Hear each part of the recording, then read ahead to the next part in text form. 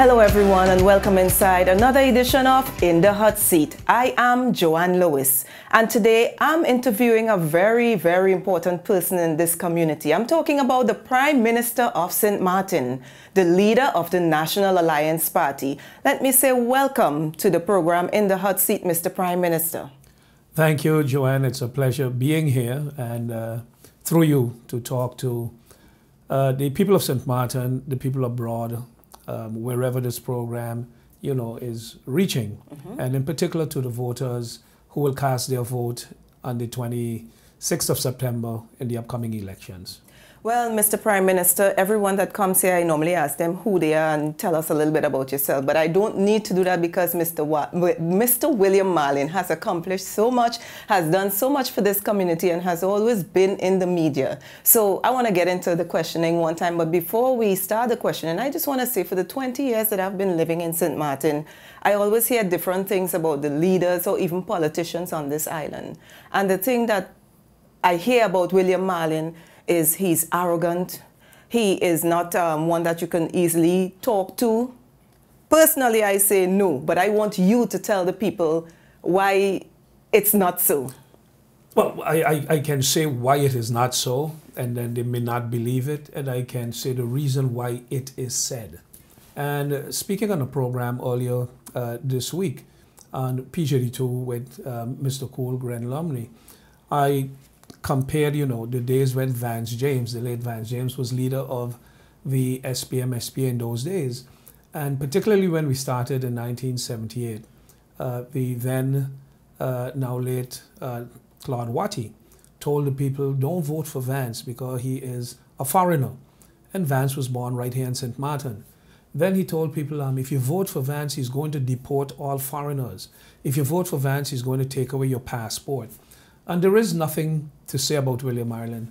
If you tell the truth, you'll know he is a warm, nice guy, a friendly guy, an outgoing guy who loves to cook, but a very shy person. All right. Other than that, there is nothing, negative to say about him. So what do? You say, oh, he is arrogant. So people who do not know him, there is a wall then that is put up when you see him because he's an arrogant guy. So he's not approachable. You can't speak to him. Why? That is absolutely not. I see more people in 1 week than probably, others see in an entire month or an entire 6 months period. I answer my phone. My phone is what I call it, a public phone. The government pays for my phone, so there is no need for me to have, a private number. If I want a private number, then I should have one that I pay for, but the one that government pays for, 554-9950, is a number that appears on my business cards, is a number that I give any and everybody, and sometimes you give somebody a number, they say, okay, now give me the one that you will answer, and I say, well, that's the only one that I do have. And I have the same number now for probably more than 10 years. When I was in Parliament, I had that number. When I became Commissioner, I had a number. When I became Minister, I had a number. When I became Member of Parliament again, I had it. And when I became Prime Minister, I kept it. As Prime Minister, they gave me a number, and I don't even know the number truthfully because I don't use it. Very seldom. I use the number, I use the phone. I use one number because I want people to be able to communicate with me. I want people to be able to speak to me. I want you to take us back to the days of you being commissioner. Tell us about the schools and the roads that you built, because you would find that a lot of people still don't know that William Marlin has been responsible for building roads and schools in St. Martin. So if you can start from back in the day. Well, Joanne, my professional life was that in education. I was a teacher and I was very critical of government.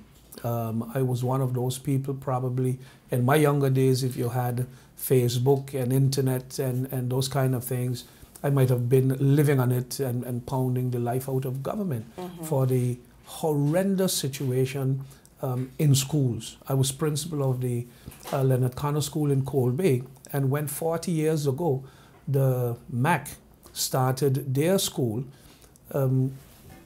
we needed our own kindergarten because the kindergarten was by the Methodist Church. It used to be. So government then rented the Daydream building, which is when you're coming down Colby, the high hill, down at the foot of it, you see a building there that is like a school or church now. That used to be a bar disco type thing 40 years ago. And government rented that to put in their kindergarten school. Government rented Daniel's Bar up on Mount William, now a ruin after the hurricanes of '95, to put the public school that fed the Martin Luther King School. Government rented a home from the Richardson family in Sucker Garden to put schools. Government rented part of a church in the Arch Road to put schools. That was the norm in those days. And I thought it was horrible for the students, for the children, but also wrong for the teachers. That was their workplace. That was their office. If you're working for TLM, for Nagico, for the airport, for the harbor, you want a decent workplace. Right. And if you're a teacher, you're a professional person, you should have a proper workplace and show your children have somewhere decent to go. So what did I do?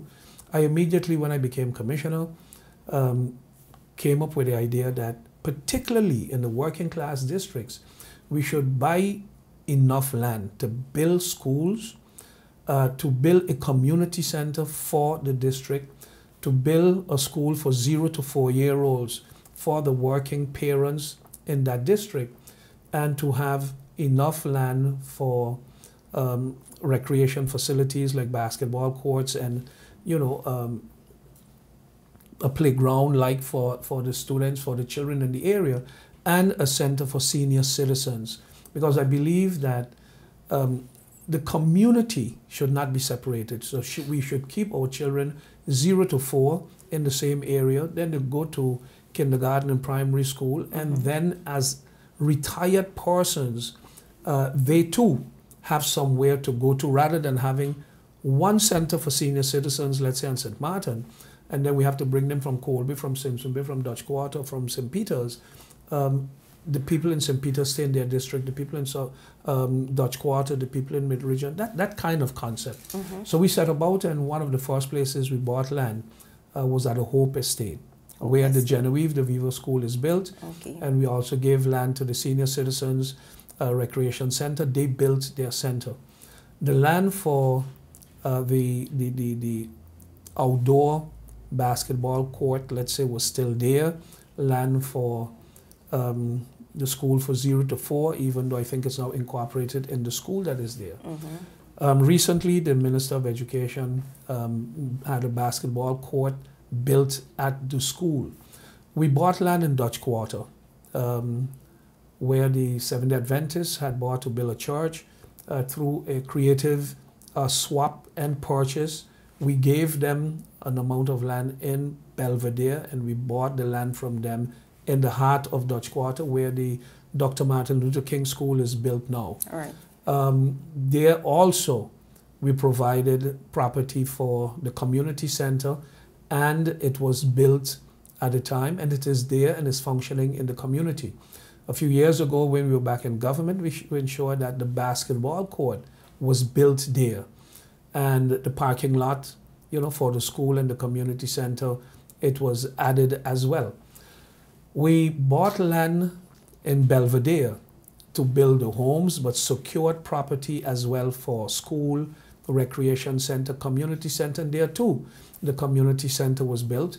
We bought land in Colby from the Clark's family to build the school. That's where the new Leonard Connor School is now built. There's a basketball court that needs, you know, upgrading and renovation, and I know it has the attention of Minister Silveria Jacobs. And land was provided also for a community center. I think the issue there had been that the Colby Community Center Foundation wanted, you know, government to give them the land and they would secure the funding themselves, because in those days it was very difficult for government to come up with the funding and the financing, because government couldn't borrow any money. Getting money through Dutch development aid was always cumbersome. Most of it went to Curacao, and therefore projects like these simply it was difficult to get them off the ground. So with that vision, we bought land for not just a school, but for a community development in all, particularly the working class areas. And that was, you know, part of what I think we needed to do.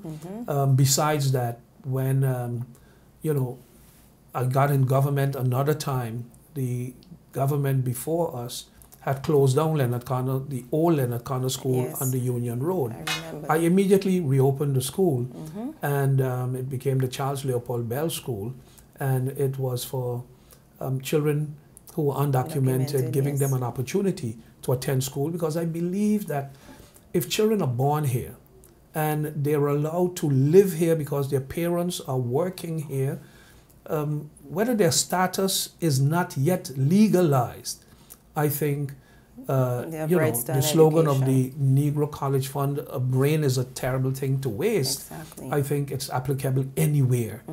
And because when I look at children who had passed through our system, that when they were living in the earlier years in St. Martin, being undocumented, but today, there was one example that I use so very often, a young lady who went on to become holder of a Dutch passport and studied medicine in Groningen in Holland. There's another Surinamese girl who came here with her parents. The father was working at Maho, undocumented at the time. Sophia's camp, actually, in Colby, used to accommodate them. And when they kind of graduate from there, we would take them so that they can pass the exam through our system to get into high school. And one of them went on to study law. And when she was doing her internship, came to St. Martin, you know, for her internship on St. Martin. And they are just one or two examples of the many children who were born here or came here with their parents when they were 3-4 years old. And under certain administrations were denied access to education. And long before I got into politics, I can remember the governor at the time asking me as principal of the school in Colby to give them a list of undocumented children in the school because they had no right to be in school. And my response to it was that, you know, I don't work for the immigration. I'm an educator and I provide education. If government wants to deport the children, then deport their parents. And by deporting their parents, you deport the family. But I'm not going to see children sitting under a tree, hanging around on a wall, hanging around by a supermarket, or simply walking the street, being a nuisance. Right. Because they're undocumented and therefore cannot attend school. It would be like a doctor telling a patient who comes to see them with a big gash on their forehead, I can't stick your child's forehead because your child is not documented. Your child don't live here. That would be a crime. And the same thing I see, you know, in terms of education. So building schools is one of my passions. Then one of the other things that you mentioned was the roads. Main roads on St. Martin were hardly even maintained. If we go back to the years before I started that, the main road from the airport coming over Colby Hill was riddled with potholes. Town used to be in a deplorable condition. Back Street and Front Street. Back Street and Front Street were horrible. But hardly any main road was paved. Street lighting was sparsely distributed over the island and only on the main roads. And I immediately, the first time I got in government, started paving the roads in Cahill. And the response from the opposition then was, the commissioner is doing illegal things because he's using public funds to pave private roads, because the roads in Cahill are private. I said, well, if the public is using them, you know, to connect from one area to the other, then there can't be no private roads. We paved roads in Cahill.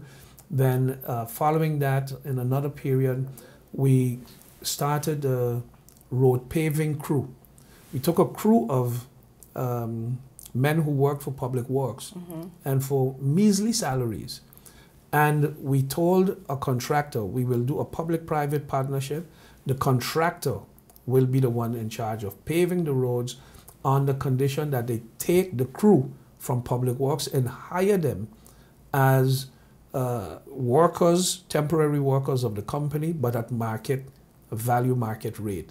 So guys who were making like 300 and 400 guilders a King Sena every 2 weeks, suddenly now was making $800 to $900 for 2 weeks because they were paid according to contractors' prices, but it were also compensated for the long hours they work.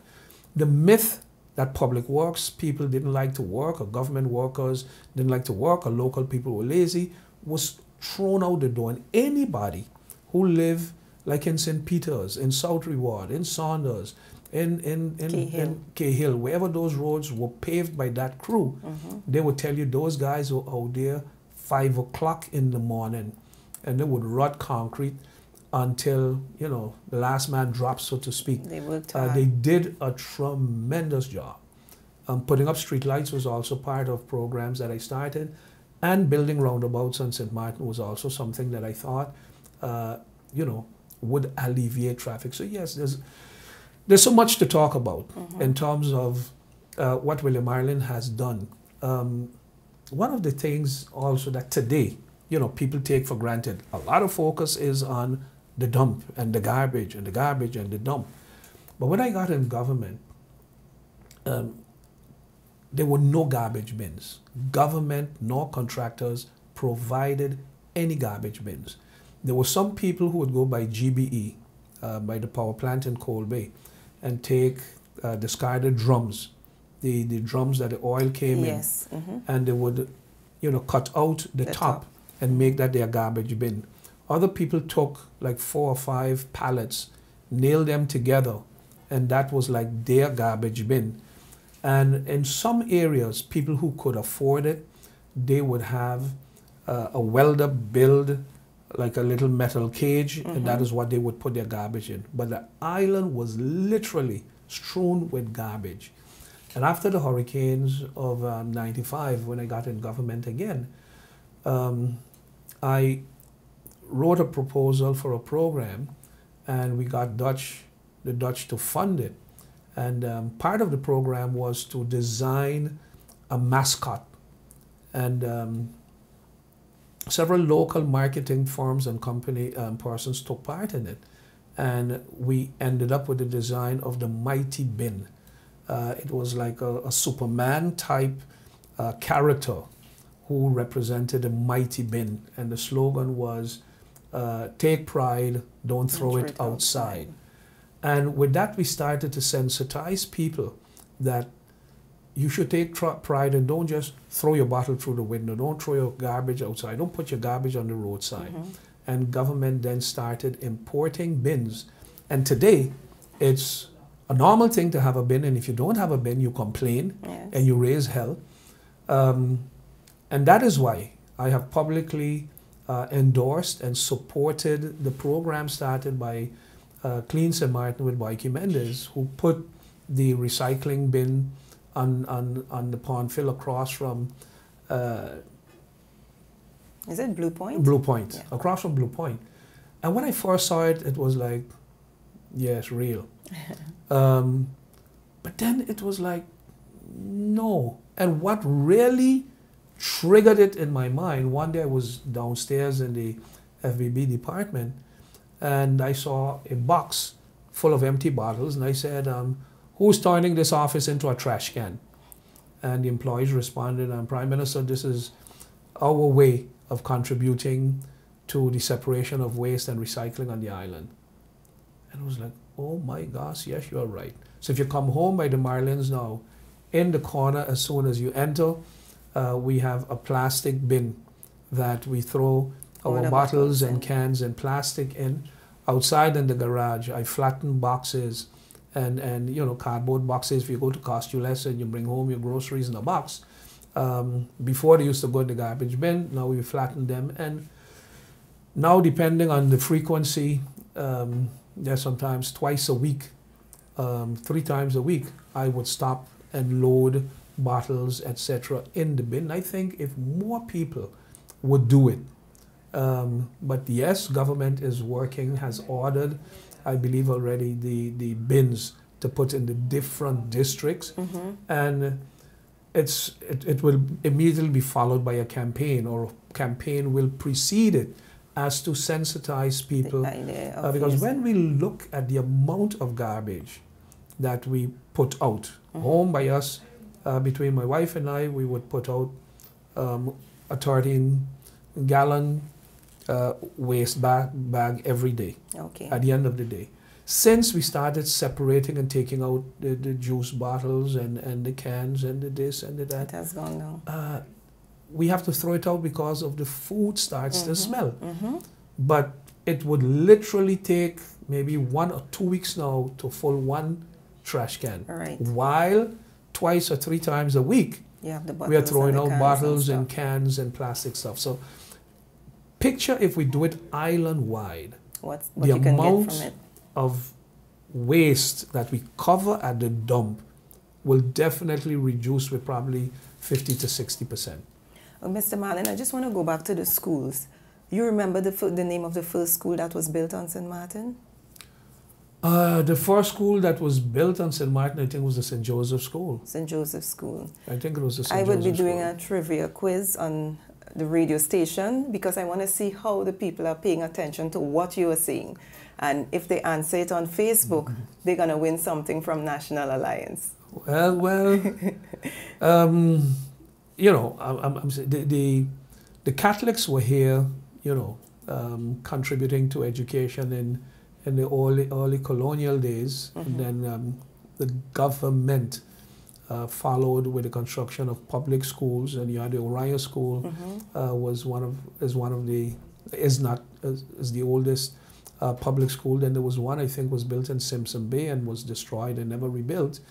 But then, you know, the schools that were built in the colonial days and by the Catholics, but government itself had not built a school in probably over 50 years. And it's not the local government. The local government never built a school until I started building schools. Right. And you see, where did I get my inspiration, for instance, in terms of buying land? There was a contractor, an American guy, back in those days, had rented a piece of property in front of the Flanders, just by Kings of the Seas Road. By the entrance there were sheets of plywood. You know, they are just recently covering that, you know, the property that was there. And he built a lumber yard. And his name was Bill. And he had these creative ads. He would go on radio and would say, Bill is shooting at the competition. You would hear the shots like firing in the background. Right. And then he would say, Bill is shooting at the competition. He's bringing the price down. And it was, then you had Adu Abel had gone in Cold Bay, where they have the paint shop now. When you're turning the corner to go to the former Leonard Connor School. Right. Just when you come down the hill there. That's NA Supplies. So if you come down the hill and make a left. Right. NA Supplies. And my thing was, but if NA Supplies can go in Cold Bay and lease land, and Bill can go in Sucker Garden and lease and or purchase land, why can't government do the same? The excuse that, oh, but government doesn't have land, government doesn't have land. Well, if government doesn't have any, then you lease just like everybody else, or you purchase just like everybody else. And that is what we have started. That's the reason why today we have schools, quality schools on the island, because of the vision that we had for building schools and providing proper facilities. Well, Mr. Marlin, you touched on it a bit, but I want to come back to the question here. When I hear complaints of the dump daily, it makes me reflect on 2012 when you were the Minister of Rummy. You had plans for the waste-to-energy plant.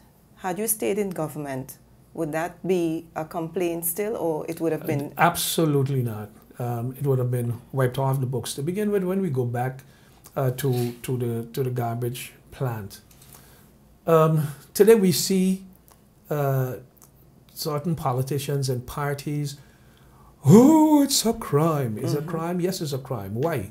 Because those that were in government at the time didn't have the vision and didn't have what it took to do things right.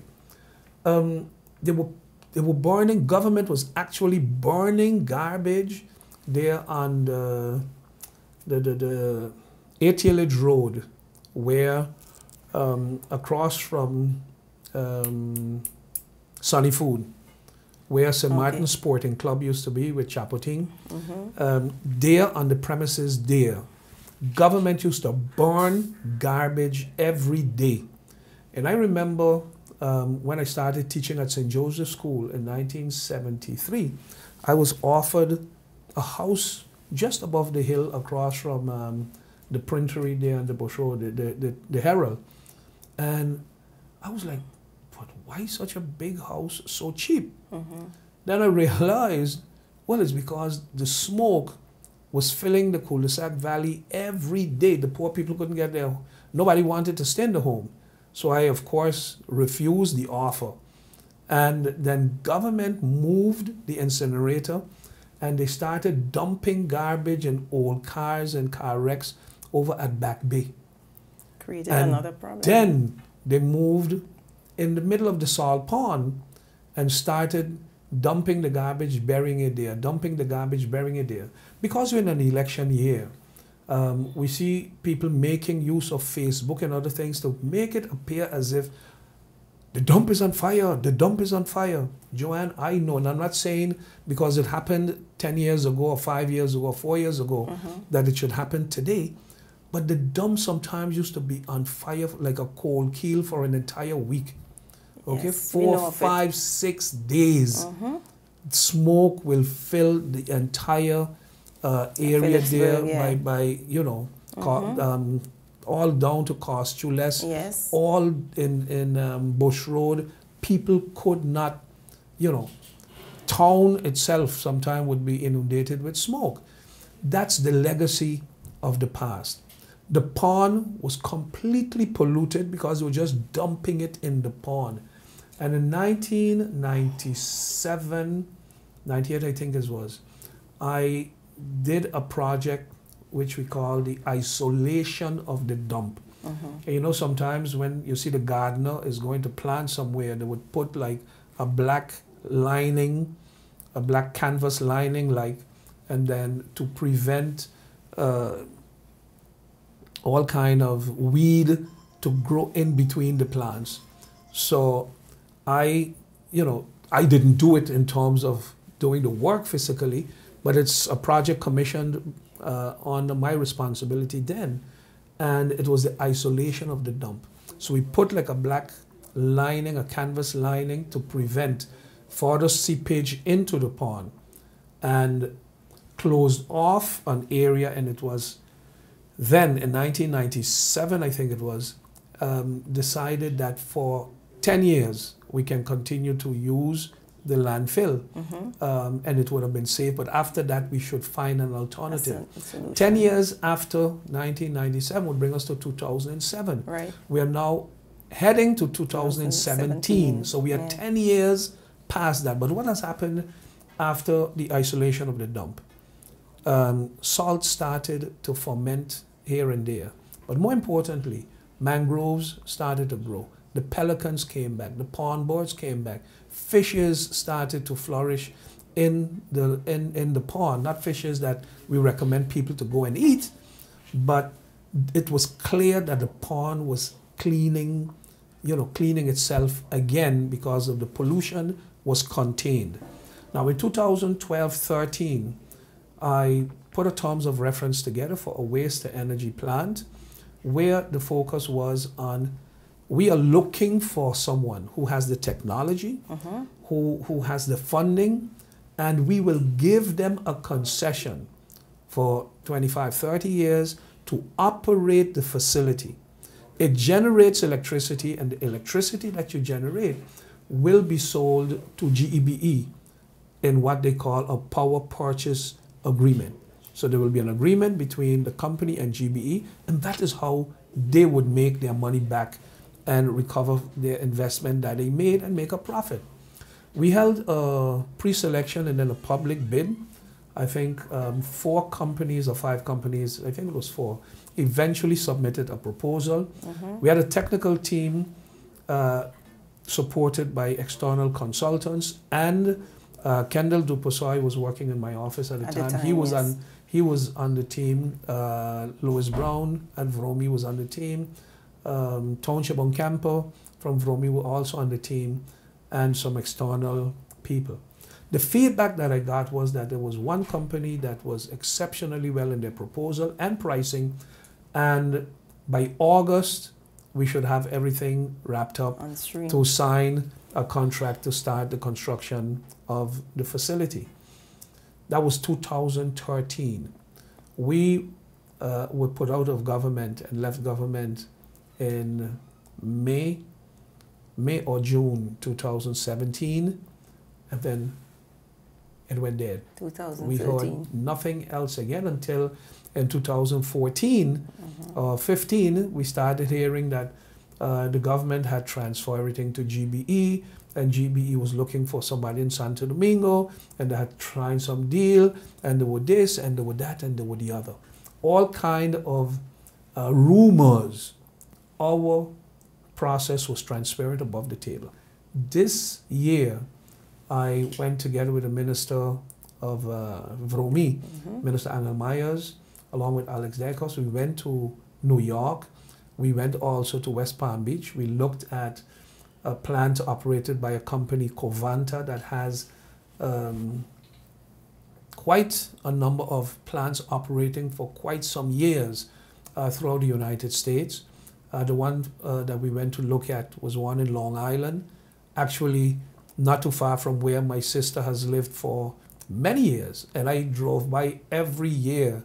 I go to Long Island, I would drive by the plant and didn't realize it was a waste to energy plant. I just saw the long chimneys with the vapor coming out. It looked like smoke, but it is vapor. And they sent us, within 2 to 3 weeks, they had sent us a memorandum of understanding, a draft memorandum of understanding. And as soon as we signed that, well, we will sign it as is. Legal advice is now being provided to reach to an agreement, let's say, between government and themselves. Once that is done and we finalize negotiations, it would take, Joanne, another 3 years for the plant to become operational if we would enter an agreement with them. So it would take 3 years for a plant to become operational. In the meantime, we would have to continue making sure that that mountain of garbage doesn't continue to grow. And by separating the garbage, we will reduce the amount of garbage that we take there, and therefore will be able to contain the mess that we have there. This has been part 1 of In the Hot Seat with yours truly. Of course, we were talking to the Prime Minister, Mr. William Marlin. Stay tuned for part 2.